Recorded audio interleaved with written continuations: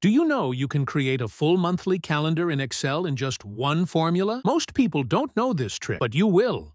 First, type the days of the week in the top row.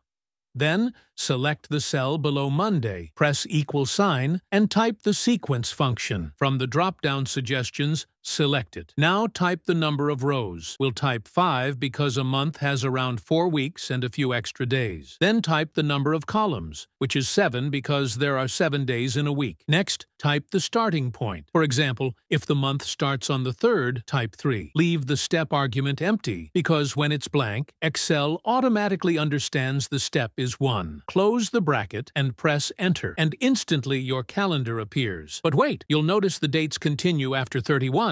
To fix that, double-click the formula cell to edit it. After the =, type a function and select it from the drop-down. Your existing formula is now inside brackets. In the logical test, type > and 31, because we don't want any number above 31. For the second argument, type quotation marks to leave those cells blank. Then, for the third argument, copy your original sequence formula and paste it after the comma. Close the bracket and press Enter. Instantly, all numbers after 31 disappear. And just like that, you've created a clean, automatic calendar in Excel in seconds. Quick, smart, and efficient. Like and follow for daily Excel tips and tricks.